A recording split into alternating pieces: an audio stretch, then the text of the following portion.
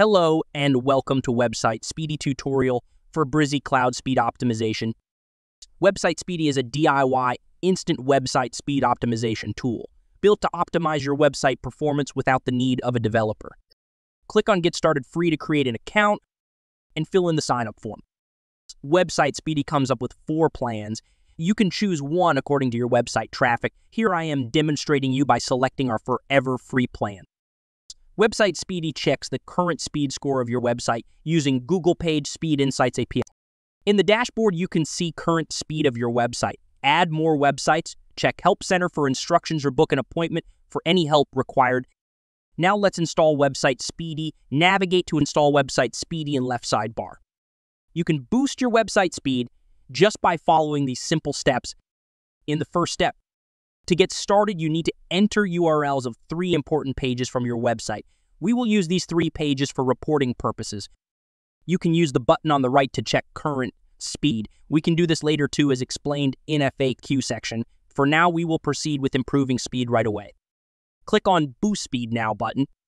I'm also going to manually check the speed without our tool first, so we can match the updated speed with it afterwards. We will use Google Page Speed Insights, GT metrics, and pinged them in for this.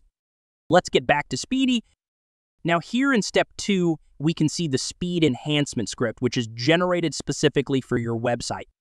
Add this script code before closing the head tag in your website header. You can see the instruction for this specific to your platform by clicking this button in middle 2. For now, click to copy.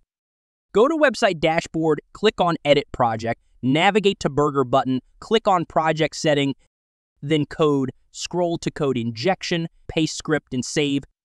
Once you add the script, click Verify, and to proceed to step 3, let's check the updated speed here of selected page, and let's check speed on Google Page Speed, GT metrics of Pingdom to see the difference. And here you can compare old and new speed by adding NoSpeedy parameter in end of URL. That's it. You've successfully used Speedy to enhance your website's speed. In sidebar, you can click on Add Site to add your another website. I would recommend you go through the FAQs on the right to understand basic details about how our tool works and how you can check old speed your NoSpeedy tag. That's all for now. You can find installation instructions for other platforms on our channel too. Remember, a faster website means a better user experience and potentially higher search engine rankings. Thank you for watching our tutorial. For more tips and guides, subscribe to our channel and hit the bell icon for updates.